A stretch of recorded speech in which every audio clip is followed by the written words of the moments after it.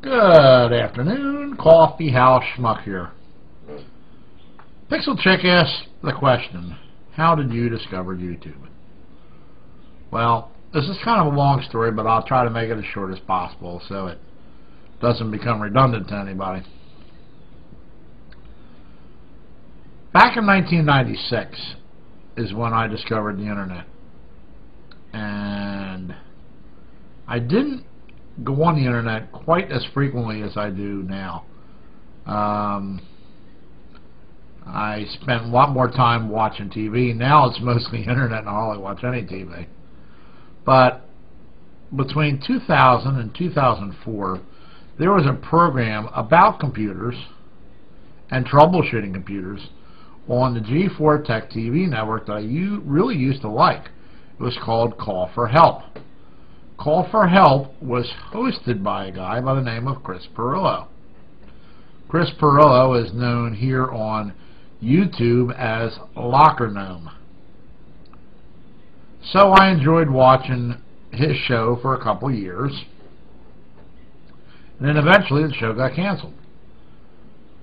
So fast forward a few years, I think it was somewhere around 2006, and I'm surfing through the internet and I'm looking, I believe, for a hotel for a vacation or something to that effect.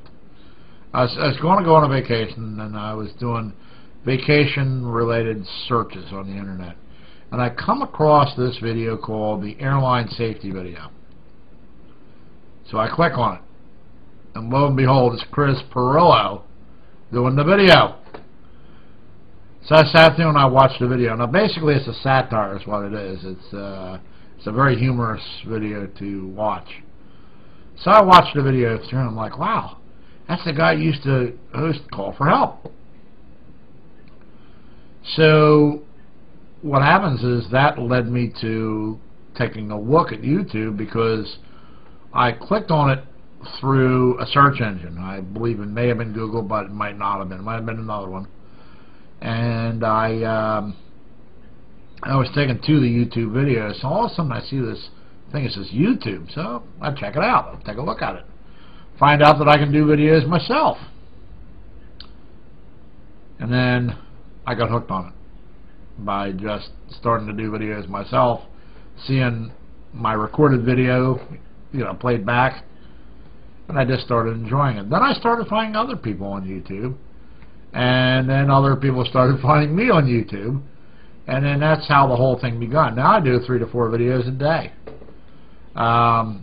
and I'm still friends with Locker Gnome. One of the things I found out that he tries to answer as many emails as he can. I emailed him back in the early day when I first started with YouTube, and he got right back to me. He featured me in one of his videos, What is Information Overload? You might want to go check that out. And you figure the amount of subscribers he has, he must get hundreds and hundreds of emails a day. But every time I send him an email, he's responded to it. And you got to admire a person like that.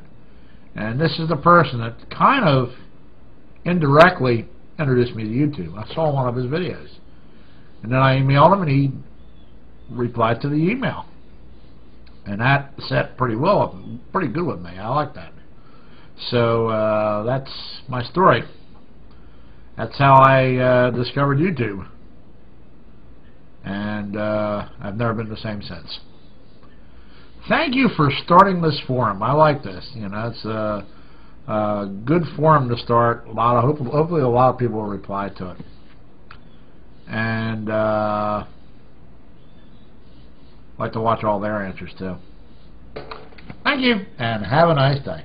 Bye.